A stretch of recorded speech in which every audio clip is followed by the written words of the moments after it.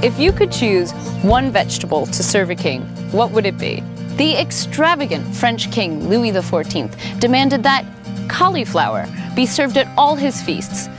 It had something to do with a girlfriend who liked cauliflower, but maybe he knew that this common member of the cabbage family has a positively royal pedigree when it comes to health.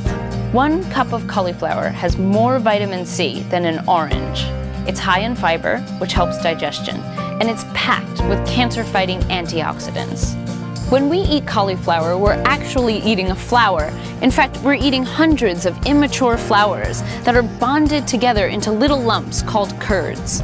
China and India grow the most cauliflower, but in the US, it's California, and that's where we've come to find out, how does it grow? We're here in Watsonville, Santa Cruz, at Lakeside Organic Gardens, one of the country's largest family-owned organic farms. Lakeside grows many different crops, including 5 million heads of cauliflower each year. First, they prepare the earth with fertilizer. In our business, we have a saying, we farm the soil, and the soil grows the crop.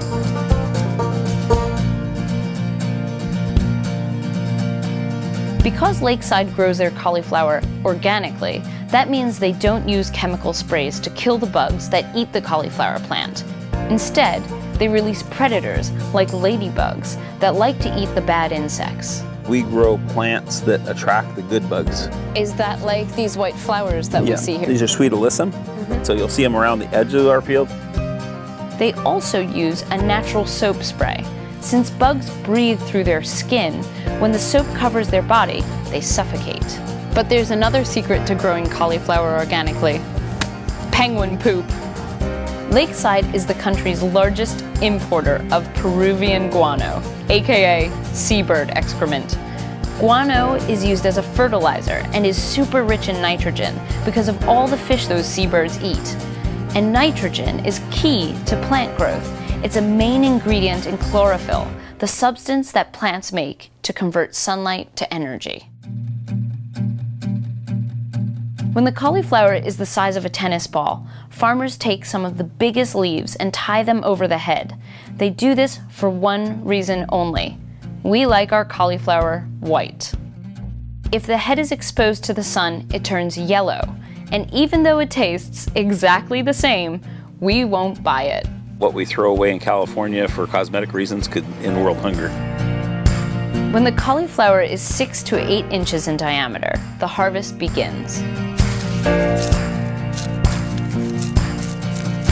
Right in the field, the cauliflower is trimmed and wrapped. Before being shipped, it will be cooled down to preserve its freshness. If the cauliflower is harvested too late, the curds begin to pull apart within just 2 days. That's when you can really see how the cauliflower is just a big bouquet of flowers waiting to bloom.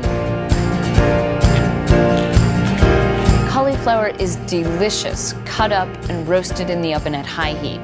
The natural sugars caramelize, it gets tender and sweet. But for the love of God, don't boil it. It'll turn to mush, and that is no way to treat a vegetable fit for a king.